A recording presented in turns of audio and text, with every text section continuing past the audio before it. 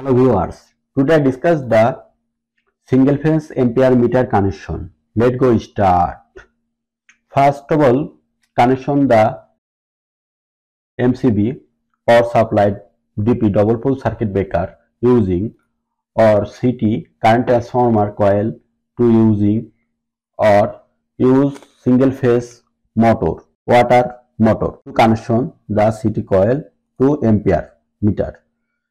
Show the ampere meter to CT coil to count the ampere meter. First positive line to circuit breaker to positive line to CT coil, negative line to motor connection or CT coil outgoing to motor connection positive line or positive line to ampere meter, negative line to ampere meter.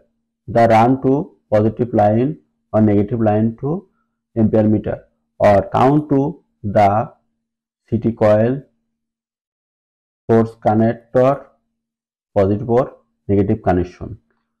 Means to CT coil to count the ampere meter the show to single phase motor. Single phase motor load ampere. Very simple way to ampere show the meter single phase motor. Thank you.